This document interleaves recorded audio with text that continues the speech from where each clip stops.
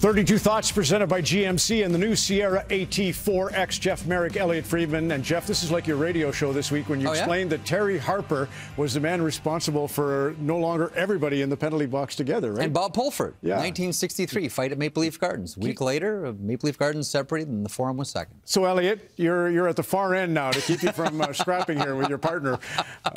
Nice to see you. You're splendidly dressed for a home report. Normally, and Tim and friends are like in the witness protection program, but you first on the NHLPA. Well, first of all, now I'm worried, Ron, that everyone's going to say, we see you did it this time, now you got to do it every time. Right. I hope the skit isn't over.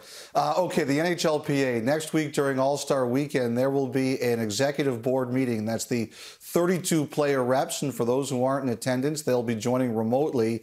Now, information is very tight, but the word is the Players Association is very close to naming a new leader atop as its executive director. Now, it might not be next week, but like I said, the word is that we're getting close, that we're down to the final 2 or 3 candidates, and that there will be some discussion, if not a recommendation or a vote, about which direction to proceed. Now, I do believe one of the names there is former Vancouver Canucks general manager Mike Gillis, who was also a pretty high-powered player agent before he joined the NHL team, but I don't think he's the only one. Whatever the case is, we are getting closer, just not sure if it happens next week. Would be interesting if it happened at Sunrise. As mentioned, we're trying to get Gary Bettman. We haven't confirmed Gary yet, but we'd love to have a chat with the commissioner and maybe the new executive director. So how about All-Star? What else is happening? Okay, so a couple of things. So the NHL this week officially named the women that will be involved, and they are Sarah Nurse, Emily Clark, Rebecca Johnson,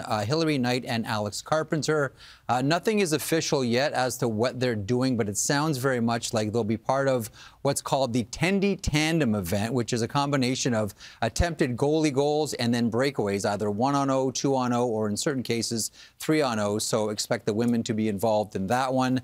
As we know as well, Connor McDavid will not participate in the fastest skater. I know that's a drag, but what can you do? He asked out last season. He'll compete in the accuracy shooting. And I think the NHL kind of hoped that before Connor called it a day for fastest skater, he would have, set a new record, won the event, and retired as a champion, maybe come back WrestleMania style to challenge a contender here and there. But alas, he goes to the accuracy shooting. And the accuracy shooting is going to be a little bit different. For the opening round, it'll be the traditional 1 net, 1 shooter, and the targets. But then for the semifinal and the final, there'll be 2 nets that are brought out, 2 shooters going head-to-head. So we could have a combination of McDavid facing off against Leon Draisaitl. I believe he's going to be there. Sidney Crosby against Connor McDavid. That could happen. I also believe that maybe Artemi Panarin, Johnny Gaudreau, and Alexander Barkov could also participate in this one. Well, it's funny. Now that he's a leading goal-getter in the NHL, shooting should be Connor Singh. And I will say it's his 6th All-Star, one more than Sidney Crosby. You know, injury, circumstance. It's crazy how it goes. So he's paid his dues for sure.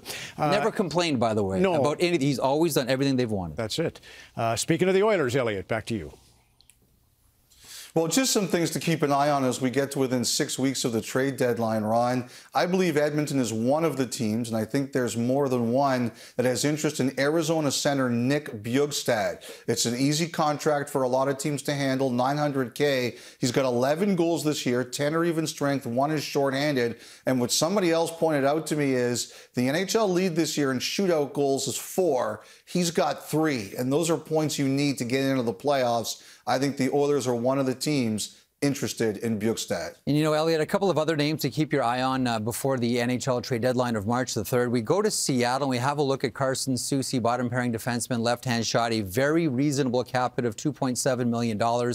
His contract expires at the end of this season. He's a pending unrestricted free agent. So far, there's been no discussion between Jerry Johansson, his agent, or Ron Francis, general manager of the Seattle Kraken. And that's the decision. Do they let him potentially walk for nothing, or do they keep him for an extended playoff run? We'll see what happens there. And Anton Khudobin, teams that are looking for some goaltending depth for the playoffs. Some teams are interested. He's playing. We can all remember him taking Dallas to the final in the bubble, of course. And some teams have called. He's playing AHL Texas right now, the farm team for the Dallas Stars.